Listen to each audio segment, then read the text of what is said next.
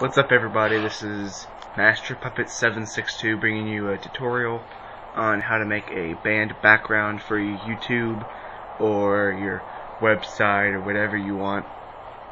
And I'm going to show you right now. First of all, your first step you need is to go to Google, and you'll need to go up here and then press on the images box. And once you're in Google Images, you'll want to type in a band in the little box that you'd want a logo of. So let's say, you know what, just for some of you people out there, I'm just gonna pick something you guys might know, Slayer logo. And then, well, sometimes it'll be the first thing. You might not want to have a logo just to be quicker, but it's always safer to do a logo.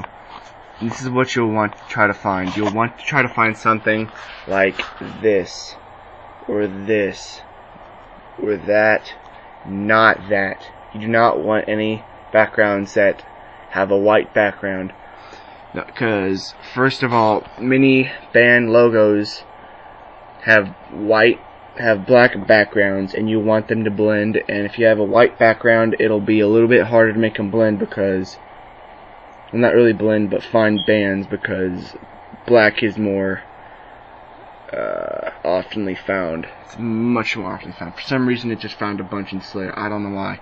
But so just pick any kind of a logo. I'm just gonna go with this Slayer logo, since it's somewhat small. And you'll want to go up here to full size image, press it, it'll be right here.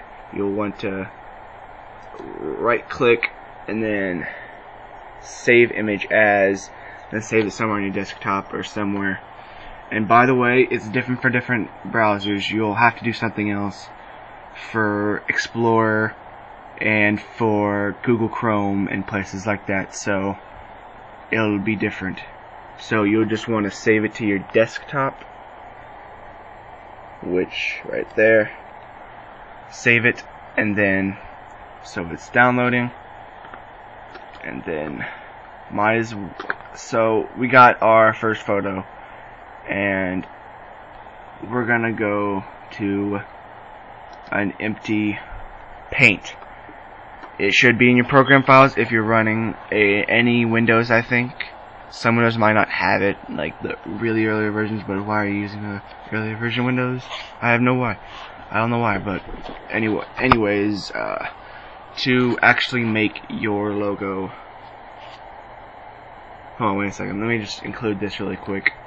You're probably going to want about at least 10 to 30 of a collection of these, because your logo is going to be kind of big.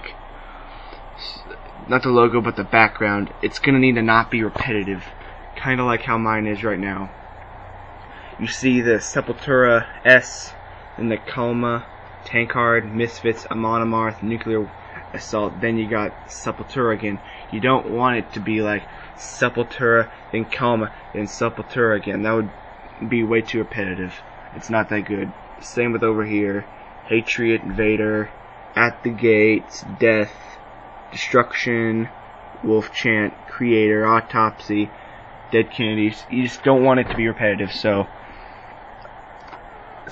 to actually open up the file, you have to go to File.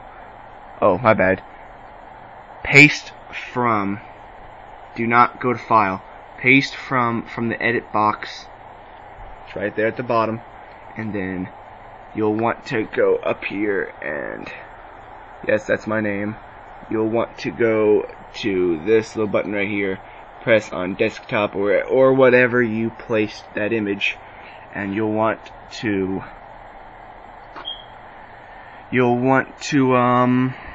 find it. Where is that image? Oh, there it is, all the way down there. Okay, so just press on it, it'll show up like that. Now I have a bunch more images, so I'm just going to go along with it. So now that you have all your images that you could possibly use, I'm going to show you the steps on how you can actually make your image.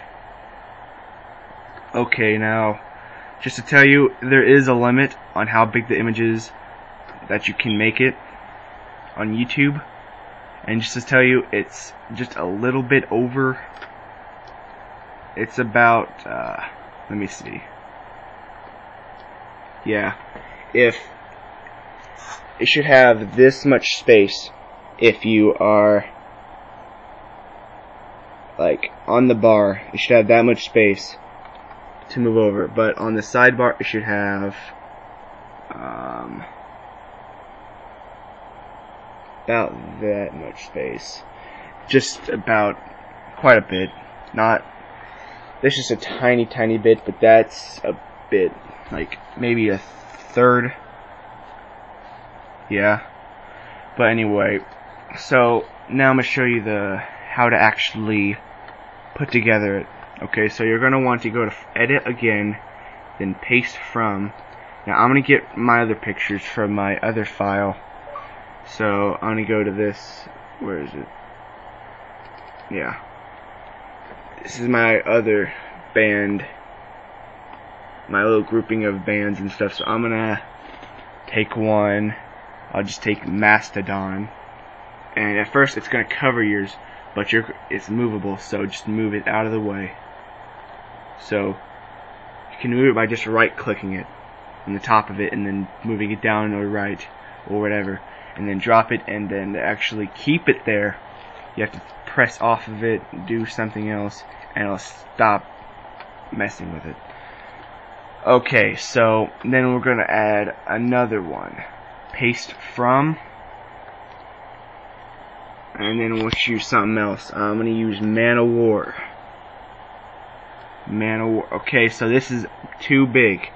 It's too big, so I'm gonna go to this images, which is right there, and go to resize skew. This is what you'll want to do. Okay, you'll want to make the horizontal percentage about how much you think you need it to be shrunk. So I'd say that's about 75%. So make that 75%,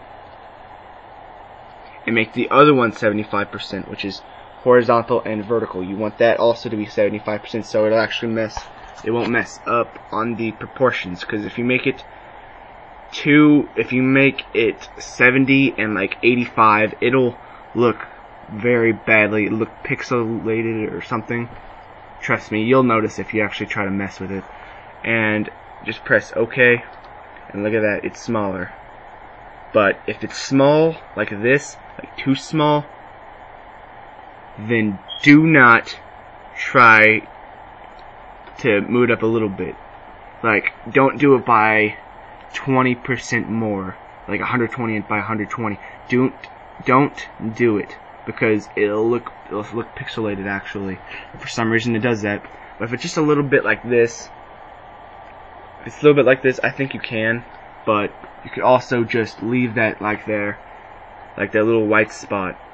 And whenever you put an image right over here somewhere, like over there, crap, I can't see. If you like put an image over here, it'll just cover that area, and you can just like go over here and then press on this little button right here and fill it in with black, and it'll blend in. Okay, now to put in another image. Paste from. Let's take Violator.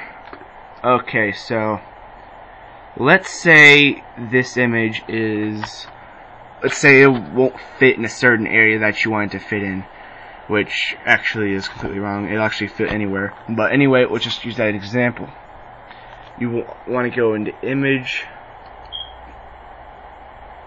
flip, rotate. Like, let's say if it's in a tight spot, like if it was going, if you had this little like space right here that went all the way down, and you had images over here and over here, and this little area right here was like completely empty, and you needed something to fill right there, this is what you could do. You'll want to not do that, but click on this, and then click 90, either 90, oh yeah, either click 90 degrees or 270. 180 will just flip the whole thing, so do not do it 180. Flipping the whole thing will just make it upside down and look awful. So just do either 90 or 120, not 120, 270, and then press OK, and this is what you get. Okay, well, then you'll want to move it over here, let's say, and that looks okay, so you're just going to drop it. This is where a little tight spot comes in here. How are you going to fill this in, huh? Well, there's no logo that could be that short. Not short, but thin. So just press on this little button right here. That's right there, and then press on black, and then go over it. Boom. It's now blended. Okay, so watch my next video because I'll show the rest of it. Thank you for watching. This is Master Puppet 762, and stay tuned for the next episode.